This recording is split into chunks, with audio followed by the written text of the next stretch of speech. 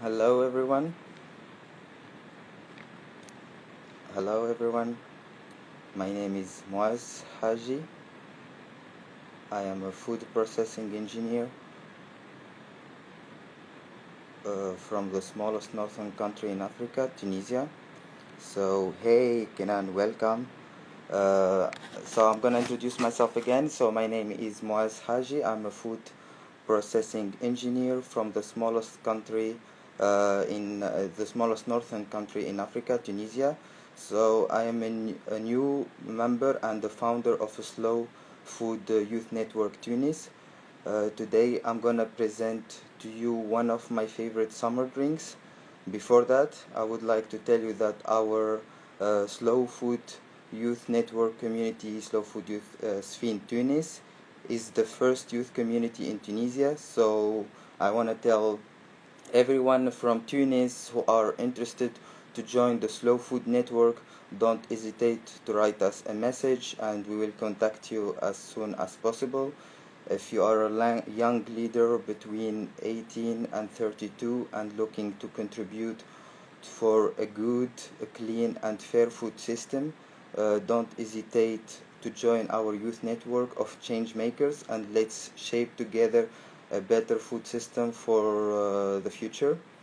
So today is a Slow Food Youth Network Drink Festival, and me as Moez Hajji, a new member and founder of Slow Food Youth Network Tunis, I'm going to tell you about Bsisa. So Bsisa is a typical North African food based on the flour of roasted barley, which dates back to Roman times, as they found many mosaics, and that shows that this food existed before. They talked about it in different pictures. They talked about the process, and they really from the Roman times. But also they said that the history of Bsisa goes back to a long way to travelers and nomads, what we call here in Africa the Berber, the original people of North Africa. They used to make a Bsisa and take it with them during their journey, since it has both full of nutritional values and also it's easy to carry in its ground powder form. As it is a powder, you can put in any type of boxes, you can carry it, it's not that heavy and everything. So Bsisa is a drink that is prepared with water or milk. Hey Dafer, what's up? So I'm a bit stressing, so don't hesitate to be a bit more interactive with me. So Bsisa is a drink that is prepared with water or milk, but it also can be a paste that is mixed with olive oil. So it depends on the ingredients you choose. You can make it either a drink, but you can make it like a paste and eat it with a spoon. It's made from many type of cereals, like wheat and or barley are the main one, and usually are the principal ingredients we use for Bsisa. But also we use some legumes like chickpeas or lentils, and also we use some spices like marjoram, coriander, and fennel, or what else? Anise, if I'm not mistaken. I'm not sure. Yeah, I think it's the same. Anise in French, or anise in English, the same. So, and also we sometimes added some nuts like almonds and hazelnuts, and it's really delicious. And I wanted also to say that depends on the season, the ingredients of the Bsisa exist in we try always to use the local seasonal ingredients, and also, for example, the Bsisa made out of a wheat flour we use usually in a form of a paste, and we use during the winter, and the Bsisa with barley flour we use during the summer. So it depends on the season, but also we use different ingredients. For example, the chickpeas are usually the one that match well with the Bsisa made out of wheat flour, and fennel we use with barley flour, so it depends on the ingredients. We have different spices, depends on the season. We have different type of sisa. We drink the one which is drinkable, we make it during the summer. The one which is eatable, we make it during the winter. So we always try to adapt to the weather. That's the goal. Like the one in the winter, it was made more to get warm, to feel nice. The one in summer is made to get refreshed and feel also nice, but in a different way. One is to get warmer because the winter was cold, and the other one is fresher because the summer it was hot, especially for the travelers and nomads. So that's about it.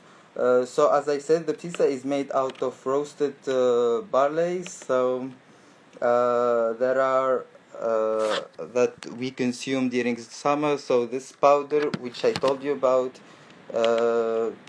how to explain it more. Just 1 minute. I'm kind of using a bit internet because it helps me a little bit.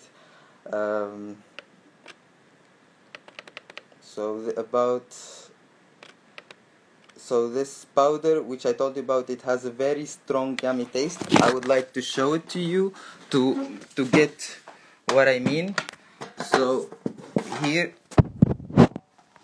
how to show you? So this is the powder. As you can see, it's a bit thick powder. It have a very nice smell. It's like a strong, yummy smell. And I'm gonna in a bit show you how to like, I'm not gonna show you how to make this powder because it's not hard to make it, but it takes much time. Like in the beginning, you have to get the barley. You have to clean it, and to do so, you have to pass it through a sieve in order to clean it from all other subjects, and then you have to wash the barley. You have to dry it under the sun for several hours, and then you have to cook it, which is like roasted, until it has this red color that is smelly, and when it's done, you just crush this powder, you crush this roasted barley until you get this powder, which I am showing you right now. Why I love bsisa? It's actually one of my favorite summer drinks. First, because I used to drink this since my childhood. It remembers me of all the summer holidays with my cousins, enjoying the beach and everything. It also remembers me of my grandmother because she's the one who showed it to me. She's the one who made it for me the first time. So I don't know, but for this drink, it makes me think about her. It makes me smell her. So it has a very special connection to me. And I wanted also to say that bsisa, it's not just a summer drink, but it's also a drink that we added to it. Like sometimes we eat dates and drink bsisa, especially during Ramadan, as it has many nutritional value and it's refreshing. It's good for people who are fasting to break the fast. On this, it's actually not only good for them, it's our secret. Like some people say, how can you keep spending the whole day without eating or drinking anything? I always say, like, we have some food which you can say that is our secret, that we can spend the whole day without eating, drinking, and bsisa is one of them, as it is nutritional.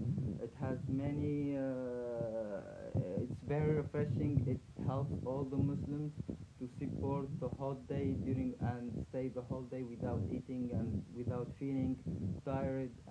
So for me, it's the best thing ever, and I would recommend you to try it. So,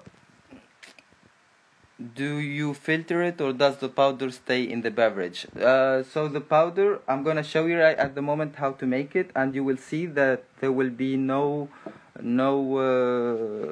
powder in the beverage. Sometimes you have to mix it very well in order to make sure that all the powder goes away. So I'm gonna show you now like how to mix it. So usually we use a cold water because it helps you. The colder the water, the more refreshing is the drink. So we're gonna add it a bit. Moez, we can't hear you. Can you hear me well? Can you comment if you don't hear me or anything? Is it better now? Hello, can you hear me now? Okay, what does...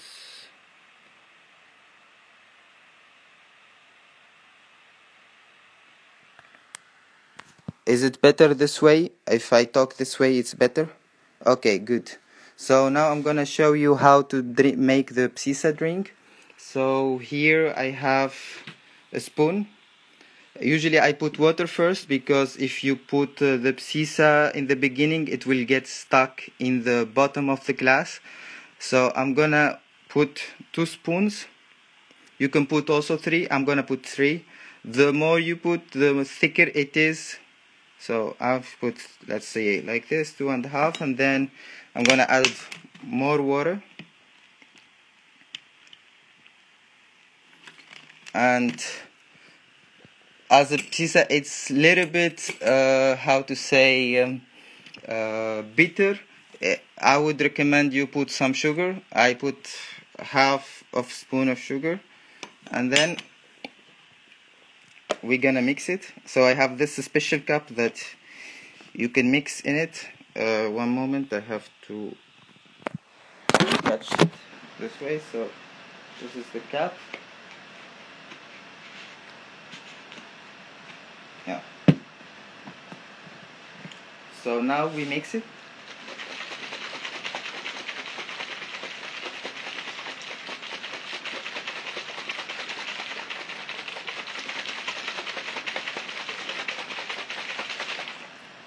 Now I'm gonna show you how it looks like.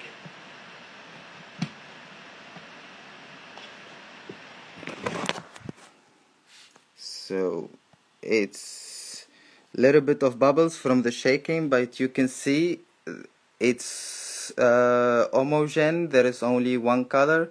Usually there is nothing in the back, but sometimes if there is a little bit of powder that stay, you can add more water and then you can drink it again. It's for me.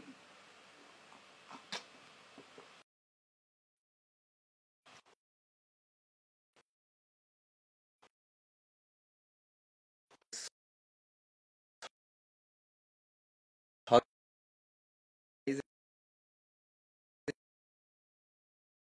What do you want? Uh,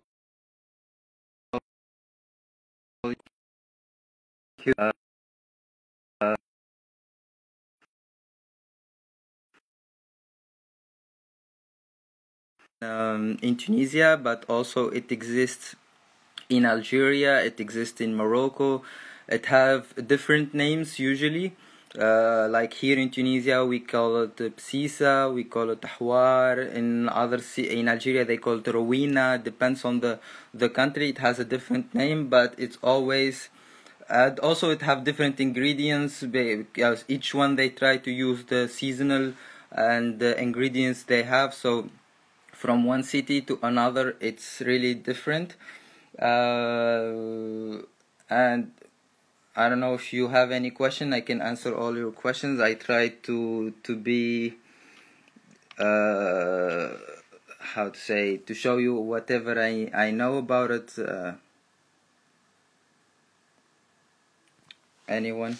Yeah, it's called Ruina. Dhafar, it's correct. Like in Algeria, they call it Ruina, but also I think in other cities it have different names. For example, in the coast side, it is named Bsisa. If you go, and originally it's actually from the southern part of Tunisia, as there was many nomads in the southern part traveling between Libya and Tunisia. So it has many names, depends on the city and depends on the region, and let's say depends on the people, because there used to be many tribes and each tribe has different name, give it different name. and this is what we say the best drink from North Africa. Once you make it, the drink, how many days can you store it in the fridge, and have you ever tried to ferment it? Well, for this drink, we usually drink it directly because we conserve it. It's like the powder is the way of conservation, and the powder can stay for a long time. It can stay even more than a year, and it's always in a good way. And we usually just, like for me, every morning I make a new one and mix it with water. All what I need is cold water and a little bit of sugar, and then I can make it. Like, as I can make a small cup like this, sometimes I make the whole bottle full with it. It depends. And we usually we don't ferment it. Even we take when they clean it, they take away all the fermented barley. I never tried to ferment it, and I'm not sure if it can be fermented, honestly.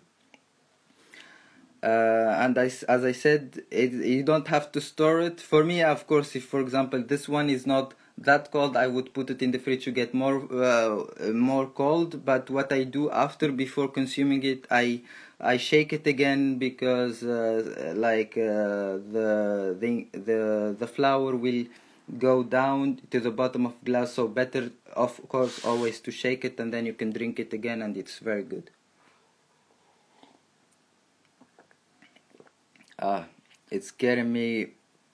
I was feeling thirsty, and now it's like both. It's refreshing, and for me, this is the best substitute for summer breakfast, because I really feel I can't drink coffee during summer because it get me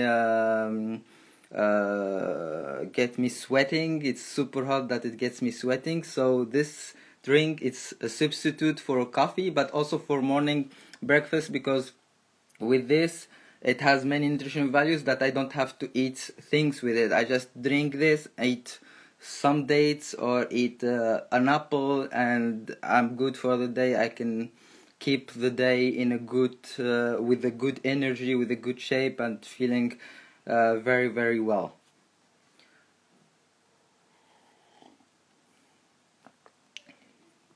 Yeah, and what I can say about it as well,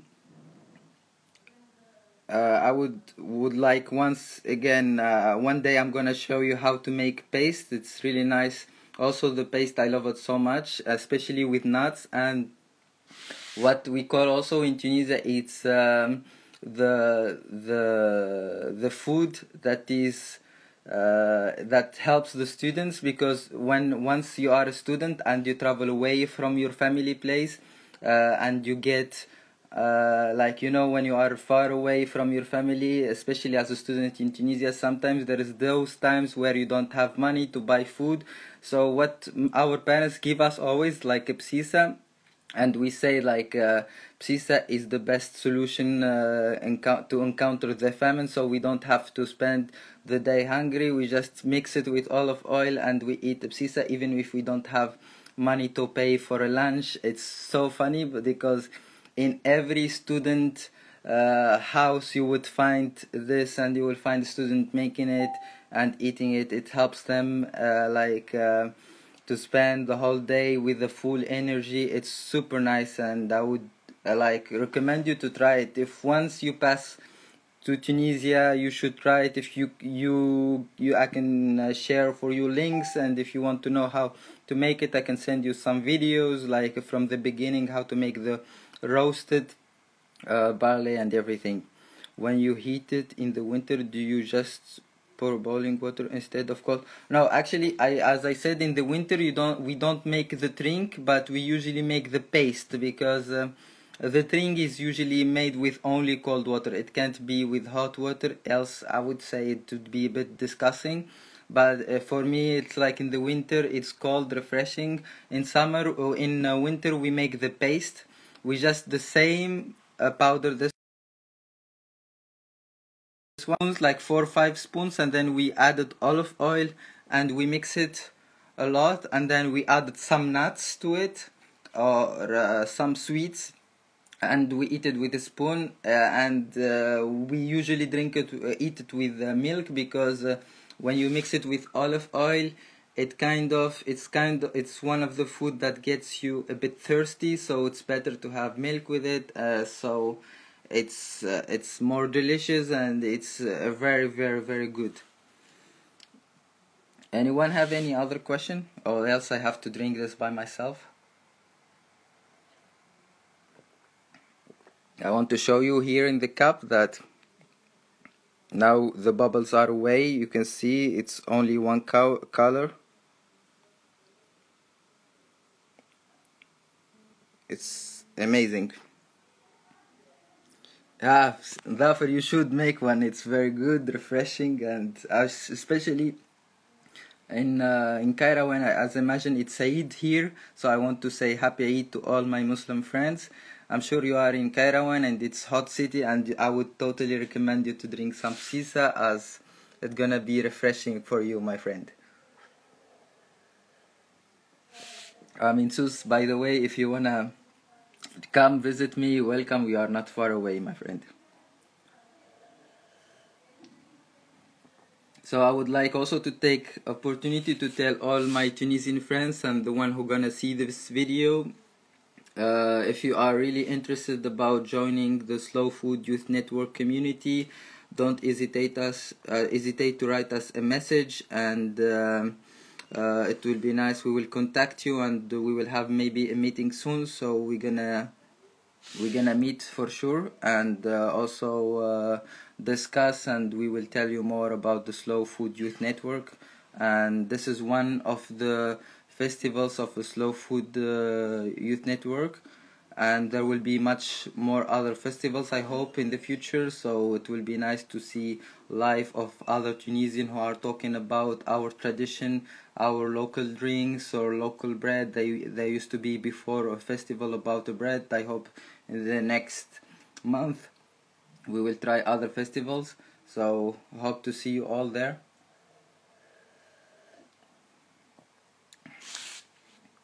Well, that's all what I have for now. If you have any question, feel free to ask me. This is the best for me. It's one of the best North African drink. I wouldn't imagine myself spending the summer without drinking it every day. It's the best substitute for coffee during the breakfast. It has better benefits than in coffee. It have very good nutritional values, and it's very, very refreshing. Even like today, it's kind of super hot. I'm a bit sweating, but this thing gets me refreshed a bit. So I almost finished it. I'm gonna show you the top of the glass.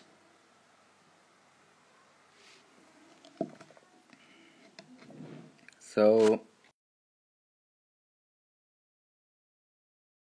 can see there's a bit that is thick, that's hard to get, but you just added a bit more water